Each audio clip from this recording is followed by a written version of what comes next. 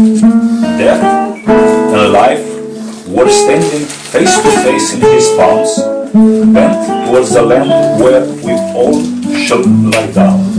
God will know us one day, and in our palms, raised in a prayer towards the sun that is caressing our children, the daisies of the memories will bloom.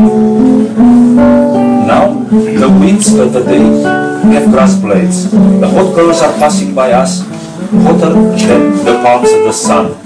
The instant humble snail at the end of the road is suffering from the fright of its own death, looking at the souls that are mercilessly flowing towards him. Now, loved in the glass out of which we are drinking tomorrow's poison and today's honey.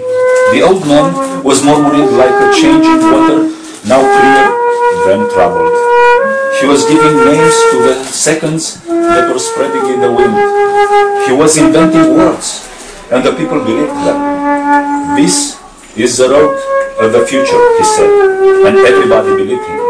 Wisdom, fruits were flowing on his face, but falling down at his feet, waiting for us like sundogs abandoned in a dark corner of the life.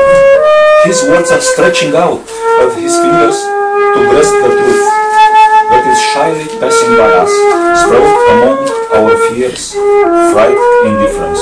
Truth and life were standing face to face in his palm. In our eyes, that we didn't see, the daisies of the memories are blooming. His tired words are trickling into the land where we are sitting, masters of the silence in which we have been right.